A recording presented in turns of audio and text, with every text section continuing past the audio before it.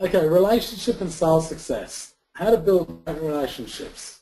What people buy. You see, the first thing people buy is you. They'll buy you. They'll buy, you know what, they always, you know, always have just a brand name half the time. You're saying, you got to meet my guy. He's great. They'll sort you out with your insurance. They'll sort you out with selling your home. Sort you out with getting new computers. They'll sort you out with getting some clothes. Whatever it is, you got to meet my guy. Okay? So they buy you. And in order to buy you 50% of that has to come from building rapport.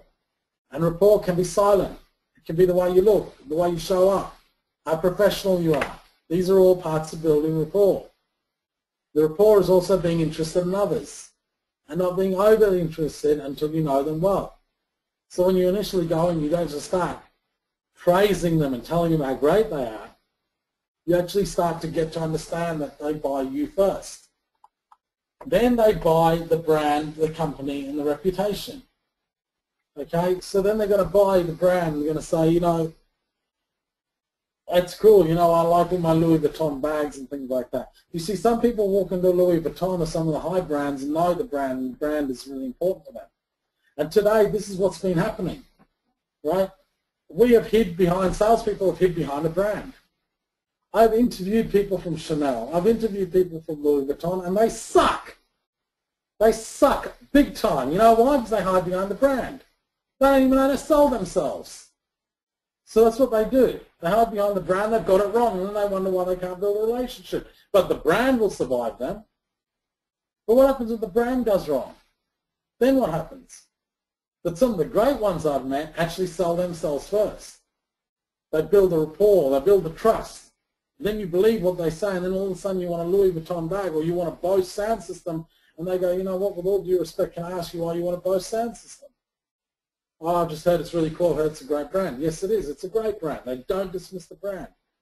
But they'll say, you know what, there is stuff on the market right now that can be either a bit cheaper or on par, and it will do just the job you want. If I can ask you a few more questions of what you really want, maybe we can guide you in the right direction. Am I now loyal to the brand, or am I loyal to the person? I've bought the person. Now they can sell me any brand they want because I trust them. Then you buy the product. That's why the technical component is always, you know, I will show you a pyramid of things in the next couple of weeks of first they buy you, then they buy the brand, and then they buy the technical information. Okay? But yet some technicians have got this wrong where sales ask, they start with the product and then go to buying themselves. No. You've got to understand they've got to buy you first. They've got to build a rapport. 73% of all sales relationships are made because the customer trusts and likes you. That's how you get referrals. That's how you get less objections. And when you get an objection, it's actually one you can really work with.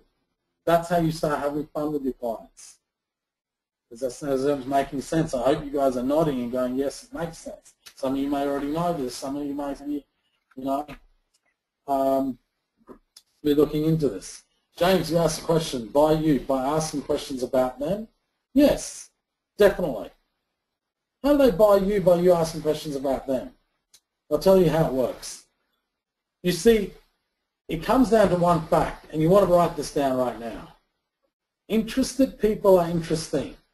Ever been to a party where you've met somebody and you go, man, that person was awesome?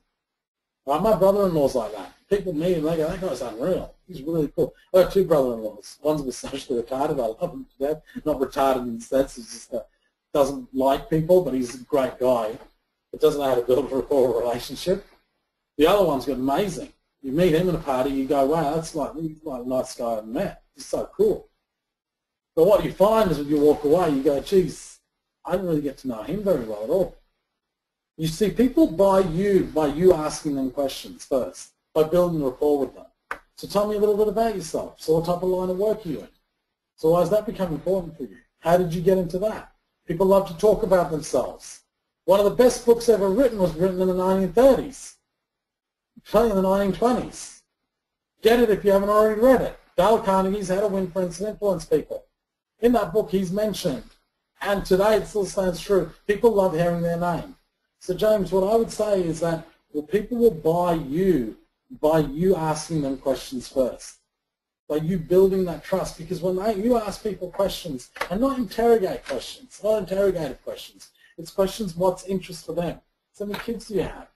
Oh, well, you got 3 kids. Okay, well, that would probably keep you busy, yeah?